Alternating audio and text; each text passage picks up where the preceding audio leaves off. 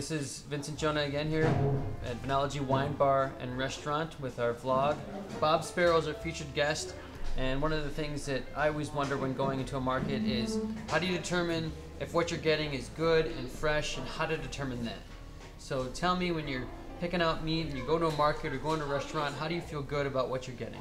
Well, like for me, I don't go to many markets around here, but if I go to my daughter's in Minnesota, that's the thing that I look for is the freshness of the meat, how it appears, the smell of the market. And what do you mean by the smell? Well, sometimes you'll smell cleaning products and stuff like that, or just something that doesn't smell just right, and that's kind of a giveaway. But you know, at our store, kind of like your restaurant, is spotless, I think. You know, I mean, we go out of our way and we employ extra people just to clean and maintain a high level of sanitation, as you guys do, as I see that in your restaurant, the kitchen and everything.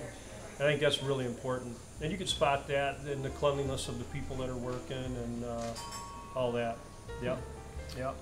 And also, I think you mentioned to me in other conversations, making sure that the product is fresh and it's turning over. Exactly. So you can usually tell. I mean, some cuts of meat that are slightly dark is not a big deal because they may turn that way. You know, obviously they're going to start turning the second you cut them. But I think overall everything should appear fresh, you know, and pretty good color, you know. And that's the deciding factor, I think.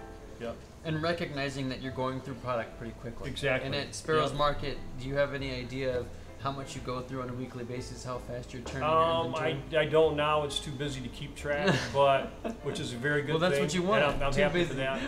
But I can usually tell, and you know, our burger, we try to grind at least 8 to 10 times per day. All every different kind, and you know, in maybe smaller increments. But that, I think, makes a big difference. And there's just 2 of us that handle the chicken, retail chicken. That's me and then one of my managers. So I check it usually every day, and I think that's the best way to stay on top of things. Yeah, yeah. There's only certain things you can delegate, other things you got to do by yourself. You know. Yeah. Yeah.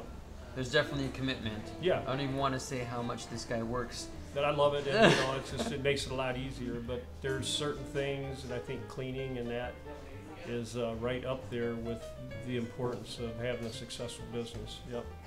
You just got to clean a lot. Yeah. And then clean it again. Yep. So that's an important part. Yeah, I agree. That's like I can tell with your restaurant, everything's up off the ground and everything's very cleanable, and it makes a big difference. Yeah, yep.